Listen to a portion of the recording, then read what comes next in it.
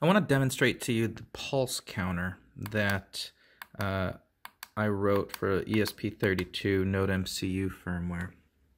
And you can see as I'm pushing this button that different values are coming back. So what is actually happening here is this is sending a pulse into the port, one of the GPIO ports. And let me clear this screen to start over. And when I hit the button, you can see that the current pulse counter value is at 0. It's unit 0, the threshold 0, threshold 1 are both false, the low limit is false, the high limit is true. So what I've got is a high limit of 6 pulses, and it triggers a callback when you hit the 6. So I just hit the button again, and we don't get another callback. So let me do it one more time. And now you'll see that there's a second one. The bottom one says current pulse counter value 2. That's threshold 0. And if you go back and look at the code that you can do inside Lua, the threshold is set right here, threshold 0 and threshold 1. Threshold 0 is set at 2 and threshold 1 is at 4. The lower limit's at -6 and the high limit is at 6. So as you click through this button, you're iterating through all of the callbacks that come from the pulse counter ESP32 module. Okay, so in this example of a pulse counter on the ESP32, the pulse counter module, I am running 2 channels. So channel 0 and channel 1, and that's because the pulse counter allows for like a channel 0 and a channel 1 where this could increment or decrement, and this could independently increment or decrement the main counter. So let's show you what's happening here. I'm going to go ahead and upload and run this code to the ESP32, and then my pulse counter is at 0. So let's go ahead and hit 1, and you'll see there's nothing on the screen, and I'll hit it a second time, and you can see the counter value is 2. It hit threshold 0, so let me just make sure you see the thresholds that are set up on this pulse counter. The threshold 0 is 2, the threshold 1 is 4, the lower limit is -6, and the higher limit is 6. That's really important. So let's just hit this button 2 more times, and we should have threshold 4. And indeed we do. Now remember, the upper limit was 6. So I'm going to go ahead and hit it. Well, actually, before I do that, the counter's at 4. I'm going to hit this other button now, and it should go negative. It should actually subtract. So I was at 4 before. I should technically be at 3. And when I went and hit it again, I'm now at 2. So why is this? Well, the pulse counter lets you set up channel 0 and channel 1. And channel 0 is set up in my, like my other example, where it keeps the counter as you increment, and here it reverses the counter as you increment. This is the low control mode and the high control mode. Low being the value on your control pin. Now you'll notice I'm not using a control pin, and so then it's just assuming low, and this reverse or keep is what it's counting on.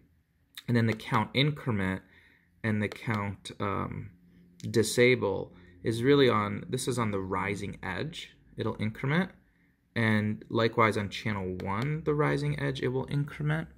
It's just that it's incrementing forward on this push button and declining on this push button. So now let me just press this decreasing push button a whole bunch of times, and I'll just keep clicking it, and you'll see it's actually going to be counting negative.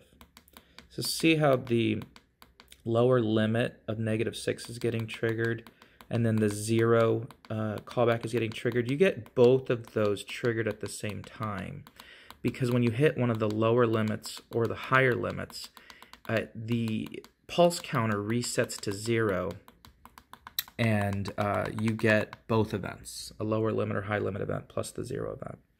Let me show you the 0 event though, where I'm going to go up, down on the counter. I'm not really sure what number I'm at right now. Okay, so we're at 4. So I'm going to go 3, 2, 1, 0. Well, there, now we're at 0. I'll go -1, and then I'll go back to 0. -1, back to 0. So I'm going -1, back to 0, and I get the callback. So there's 5 callbacks. There's the 0 callback, there's the lower limit callback, there's the high limit callback, there's the threshold 0 callback, and the threshold 1 callback. And you'll see on this sample callback method, you get is threshold 0, is threshold 1, is lower limit, is higher limit, is 0. Okay, I want to give you a much more practical use case for the pulse counter. I've got a stepper motor here attached to a 3D printed robot arm actuator, and I have a joystick to control the speed. So I'm going to go ahead and run the stepper module, and you'll notice I've got it reading the joystick, and as I move forward, you can see the actuator is moving. But when it's done moving, it tells me I'm at steps of -483. Now, how does it know that? Well, the pulse counter is watching. I'm going to go the other direction, stop it from moving, and notice it's -185. So it's also keeping track of the direction pin. So the direction pin is the green wire over to this purple line into port 2. And so that is set up in the code to, in configuring the pulse counter, to right here.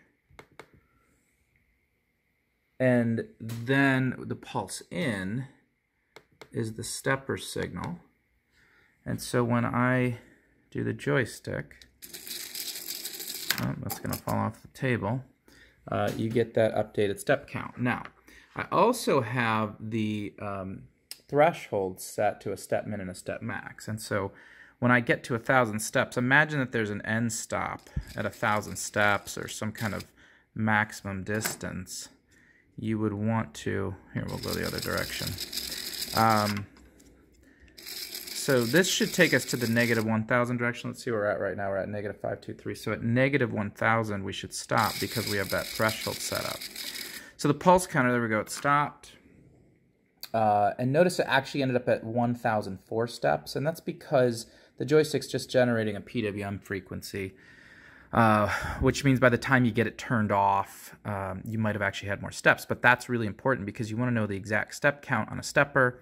And so by using the pulse counter, you can do really fancy stuff like keep track of where your stepper motor counts are at while you watch the use of, you know, just a standard stepper control board. This one happens to be the TMC2130, and I'm thinking about using this in a robot arm.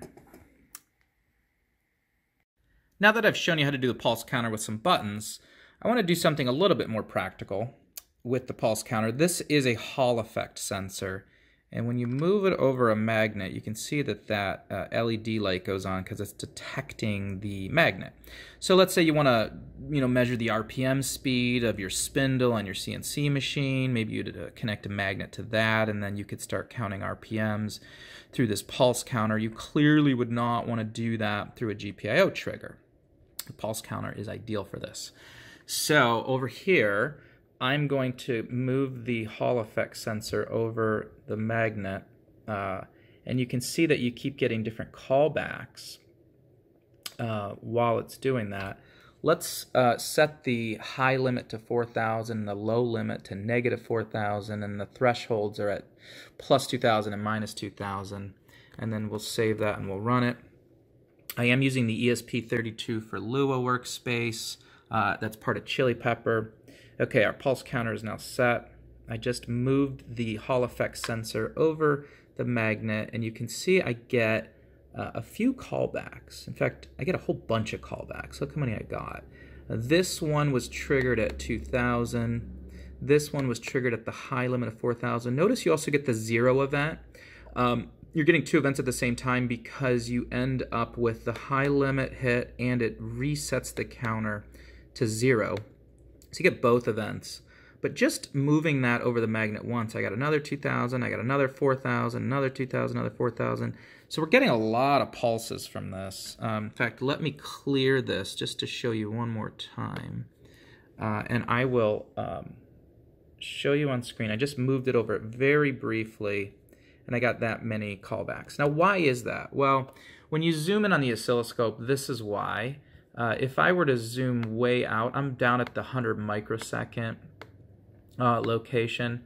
But if I were to zoom out to, let's say, the millisecond and move the Hall effect sensor with the magnet, you see it's a pretty clean signal. In your code, you'd end up debouncing all of that. But you can see right there, there's a lot of little noise. And so, you know, when you zoom back in on the oscilloscope, you'll realize that's why you're getting the pulse counter. Not a practical example, but at least it gives you a pretty good idea on what's really happening here in the code. So let's go ahead, since we're getting so many pulses, let's go ahead and increase the high limit to the max that you can do, which is 32,767, because the min is a negative 32,768. And then let's go ahead and run this code. And it's uploaded. And I'm going to swipe the Hall effect sensor over it again. Notice we're getting our threshold trigger at 2,000, but we also got a high limit trigger. You know, so at least we only got 3 triggers, so it does give you an idea on how many pulses are just being generated and counted. You can count up to 80 million pulses. It's an 80 megahertz clock that you're testing it with. The other thing that I want to show you is the filter. I do have a filter turned on, and the filter lets you debounce. The max is 1,023 clock cycles, which calculates out to only really be about 13 microseconds. That's not helping us too much. If I turn this filter off, in fact, let me do that. You're gonna get, I'll save this and I'll re-upload. You get even more pulses when you scan over. So I'm gonna, you know, scan it over again, and you end up, you know, in an even worse case. I wish the filter could go higher, or you could adjust the clock, but that is not available in the hardware. The other thing I want to show you is that this example, I do have the pulse control enabled. And the pulse control means that you can have another GPIO, and in this case I have this button. And when you press it, you can change the direction, or you can inhibit the counting. And so with that control GPIO, this ESP32 pulse counter does give you some extra capabilities. So here I have it in reverse counting in low control mode. I keep the counting when that control GPIO right here is high. So let's go ahead and try this out. Let me resave and re-upload.